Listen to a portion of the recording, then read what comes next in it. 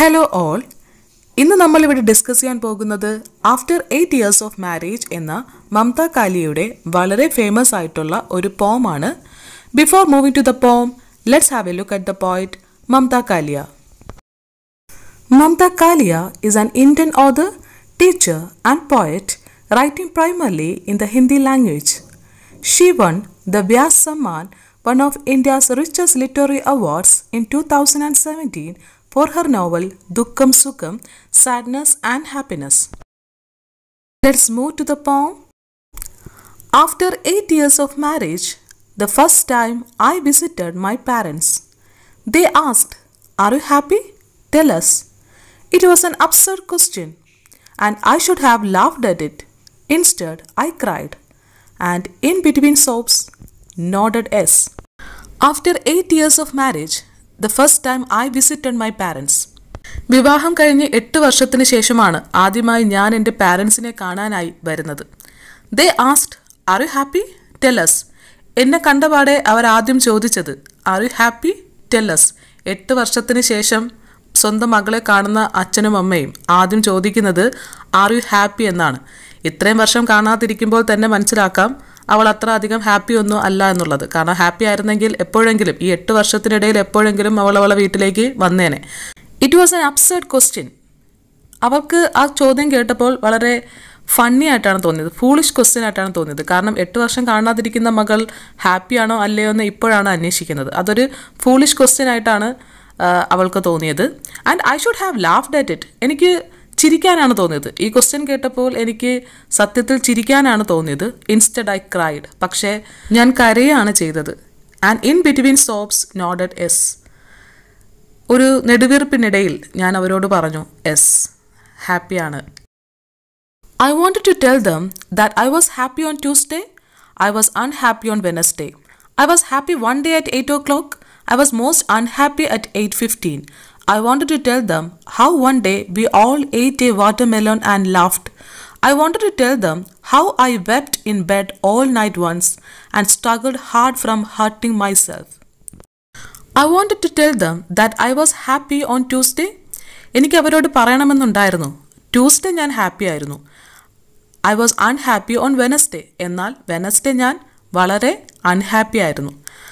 I was happy one day at 8 o'clock. ഒരു ദിവസം 8 മണിക്ക് ഞാൻ വളരെ ഹാപ്പി ആയിരുന്നു. I was most unhappy by 8:15. എന്നാൽ 8:15 ആയപ്പോഴേക്കും എൻ്റെ എല്ലാ സന്തോഷങ്ങളും പോയി. I wanted to tell them how one day we all ഏറ്റ് എ വാട്ടർമെലൺ ആൻഡ് ലാഫ്ഡ്. എനിക്ക് അവരോട് പറയണമെന്നുണ്ടായിരുന്നു, ഒരു ദിവസം നമ്മളെല്ലാവരും ചുറ്റിനും കൂടിയിരുന്ന് വാട്ടർമെലൺ കഴിച്ചു, സന്തോഷിച്ചു എന്ന് എനിക്ക് അവരോട് പറയണമെന്നുണ്ടായിരുന്നു. I wanted to tell them how I wept in bed all night once and struggled hard from hurting myself. എനിക്കിവരോട് പറയണമെന്നുണ്ടായിരുന്നു, ഒരു രാത്രി മുഴുവൻ ഞാൻ ഉറങ്ങാതെ കരഞ്ഞ കാര്യം.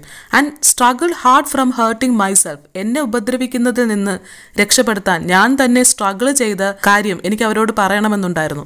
ഇവിടെ സൂചിപ്പിക്കുന്നത് സൂയിസൈഡാണ്.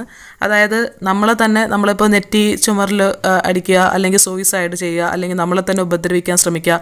മറ്റുള്ളവരോടുള്ള ദേഷ്യം ഉണ്ടെങ്കിൽ അത് അവരോട് തീർക്കാൻ പറ്റാതെ വരുമ്പോൾ നമ്മളെ തന്നെ ഉപദ്രവിക്കുന്ന ഒരവസ്ഥ. ഇതിനെയാണ് ഹർട്ടിങ് മൈസെൽഫ് എന്ന് പറയുന്നത്. അത് ചിലപ്പോൾ സൂയിസൈഡ് ആവാം, ചിലപ്പോൾ നമ്മളെ തന്നെ ഉപദ്രവിക്കുന്ന ഒരവസ്ഥയാവും.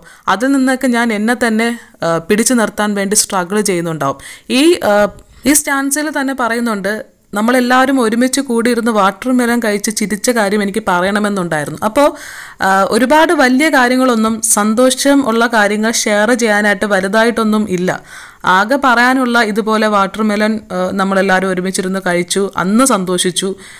അതുപോലെയുള്ള ചെറിയ ചെറിയ വളരെ മീനായിട്ടുള്ള കുറച്ച് കാര്യങ്ങളാണ് സന്തോഷം എന്ന് പറഞ്ഞ് ഷെയർ ചെയ്യാനായിട്ടുള്ളൂ. ബാക്കിയുള്ളതെല്ലാം തന്നെ വളരെ ദുഃഖകരമായിട്ടുള്ള അനുഭവങ്ങളാണ് എനിക്കുണ്ടായിരുന്നത്. അതൊക്കെ എനിക്ക് എൻ്റെ പാരൻസിനോട് പറയണമെന്നുണ്ട്. പക്ഷേ എനിക്കതൊന്നും പറയാനായിട്ട് സാധിച്ചില്ല. അവർ "ആർ യു ഹാപ്പി?" എന്ന് ചോദിച്ചപ്പോൾ ഞാൻ അവരോട് എസ് എന്ന് മാത്രമേ പറഞ്ഞുള്ളൂ. That it wasn't easy to be happy in a family of 12, but they were looking at my 2 sons, hopping around like young gods. Their wrinkled hands, beaten faces, and grey eyelashes were all too much too real.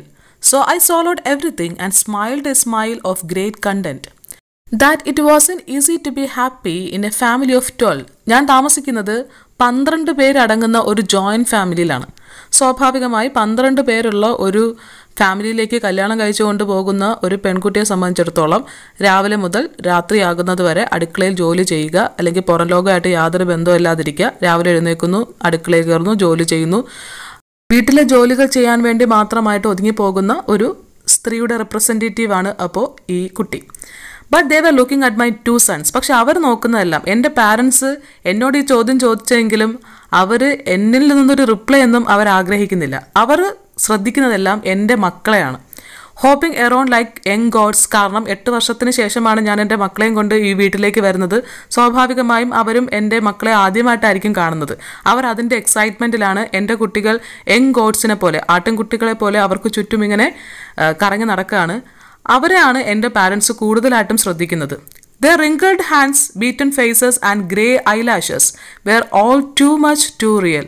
മാത്രമല്ല, എനിക്ക് എൻ്റെ പാരൻസിൻ്റെ മുഖത്തേക്ക് നോക്കിയപ്പോൾ അവരുടെ ചുക്കിച്ചുളിഞ്ഞ കൈകളും അവരുടെ grey ഐലാഷസും കൺപീലി എല്ലാം grey കളറായി, ചുക്കിച്ചുളിഞ്ഞ മുഖം, ഹാൻഡ്, ബീറ്റൻ ഫേസസ്. പാരൻസ് ഒരുപാട് വയസ്സായിരിക്കുന്നു. അവരുടെ മുഖമെല്ലാം വാടി ചുക്കിച്ചൊളിഞ്ഞു, ഐലാഷസും എല്ലാം ഗ്രേ കളറായി. ഇനി അവരിലേക്ക് ഞാൻ എൻ്റെ ദുഃഖങ്ങൾ കൂടി ഷെയർ ചെയ്ത് കഴിഞ്ഞാൽ അത് അവരെ കൂടുതൽ വിഷമിപ്പിക്കുക മാത്രമേ ഉള്ളൂ. Were all too much to real. എനിക്കത് കാണാൻ പറ്റും. എൻ്റെ പാരൻസിൻ്റെ ചുളുങ്ങിയ കൈകളും മുഖവും എല്ലാം വളരെ റിയലാണ്. കാരണം അവർ അത്രത്തോളം പ്രായമായിരിക്കുന്നു. So I solved everything. അതുകൊണ്ട് ഞാൻ എല്ലാം ഉള്ളിലൊതുക്കി. ഞാനിനി എൻ്റെ ദുഃഖങ്ങൾ അവരോട് പറഞ്ഞിട്ട് പ്രത്യേകിച്ച് കാര്യമൊന്നുമില്ല. അവർ കൂടുതൽ വിഷമിക്കുകയുള്ളൂ. അവർക്കിനി ഒന്നും ചെയ്യാനില്ല. അവരൊരുപാട് പ്രായമായിരിക്കുന്നു. ഇനി ഞാൻ എൻ്റെ ദുഃഖങ്ങൾ അവരോട് പറഞ്ഞു കഴിഞ്ഞാൽ അവരത് കൂടുതൽ അവർക്ക് വിഷമം ഉണ്ടാക്കുന്നതല്ലാതെ ഇതിനൊരു സൊല്യൂഷൻ കണ്ടെത്താൻ അവർക്ക് സാധിക്കില്ല.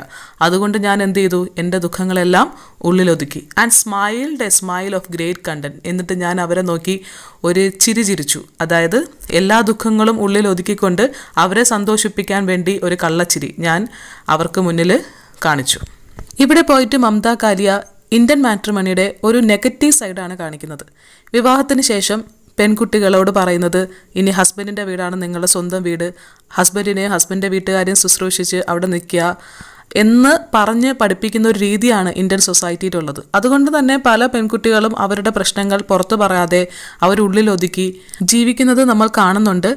ഈ പോയത്തിൽ തന്നെ പറയുന്നുണ്ട്, ട്യൂസ്ഡേ ഹാപ്പി ആണെങ്കിൽ വെനസ്ഡേ ഹാപ്പി അല്ല, 8 o'clock ഹാപ്പി ആണെങ്കിൽ 8:15 ഹാപ്പി അല്ല. അങ്ങനെ ഒരുപാട് പ്രശ്നങ്ങൾ ഉള്ളിലൊതുക്കി 8 വർഷത്തിന് ശേഷം സ്വന്തം വീട്ടിൽ വരുമ്പോൾ അവരോടും തൻ്റെ പ്രശ്നങ്ങൾ പറയാൻ പറ്റുന്നില്ല, ഹസ്ബൻഡിൻ്റെ വീട്ടുകാരോടും തൻ്റെ പ്രശ്നങ്ങൾ പറയാൻ പറ്റുന്നില്ല. അങ്ങനെ നമുക്ക് ചുറ്റും നമ്മൾ കാണുന്ന ഒരുപാട് പെൺകുട്ടികളെ റിപ്രസെൻ്റ് ചെയ്തുകൊണ്ടാണ് ഈ പോയം മമത കാലിയ എഴുതിയിരിക്കുന്നത്. So that's all about After 8 Years of Marriage, written by Mamta Kalia. Hope you understood the poem. Thank you for watching.